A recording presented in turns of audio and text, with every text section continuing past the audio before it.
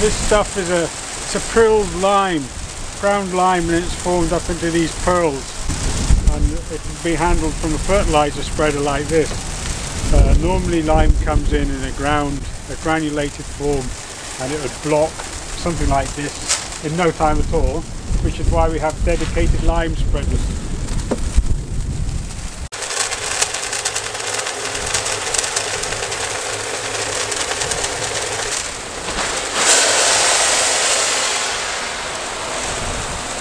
I'm going to cut the bottom of the bag, and we'll get rid of the final bit of lime in here, the peeled lime.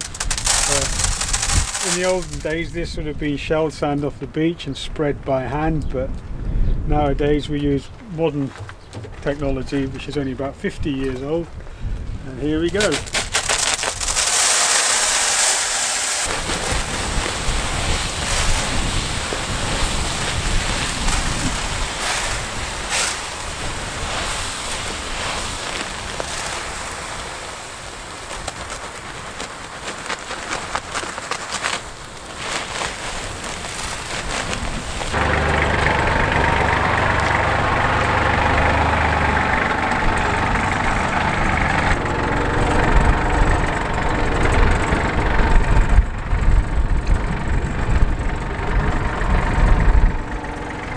Today we're spreading lime here in Achildebuie, and this ground we're sitting on probably hasn't been cultivated since the 50s, and as a result of that it's gone very acid, and all it will grow is grass and rushes.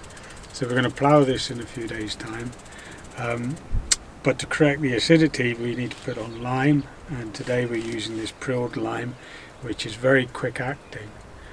Granulated lime from the quarries is a lot slower, long-term lime, but this is very quick acting, and then it will get ploughed in and incorporated into the soil, ready for the neeps and kale later on. And the lime will enable nutrients that are locked up because of the acidity.